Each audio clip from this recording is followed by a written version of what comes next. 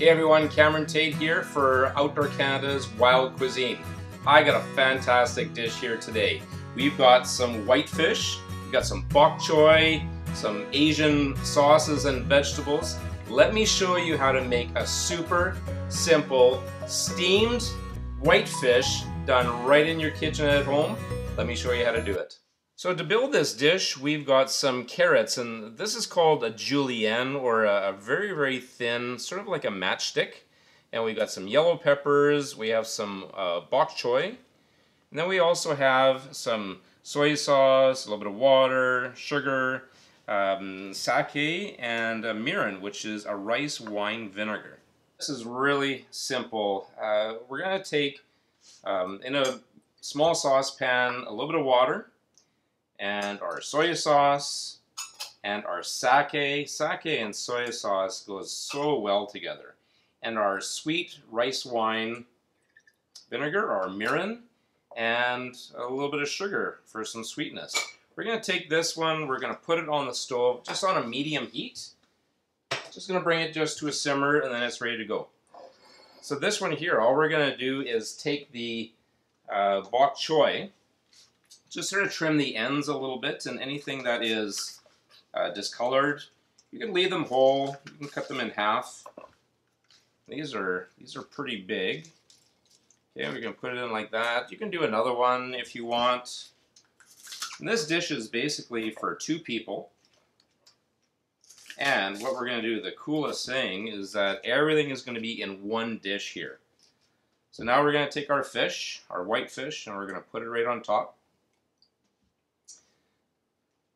Put it side to side like that.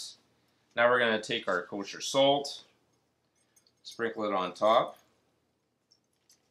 and our black pepper. Don't be afraid to season nicely. And we're going to take our carrots, sprinkle those on top, and everything is raw here. And then our yellow peppers. And that is it. What we're going to do now, we're going to get the pot ready for this to be steamed. Okay, we're getting ready to steam now. So take a little bit of tin foil. So maybe about 20 inches or so. Rip it off.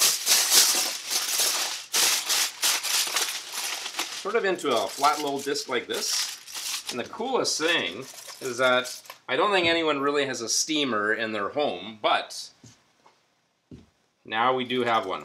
You're going to take the whole plate and put it in this. Take a lid. So this is about a 12-inch and only about maybe 3 inches high. Then you take your lid and we're going to put it right on top. That is all you really have to do with this one here. Have enough that there's going to be a little bit of steam coming from the outside.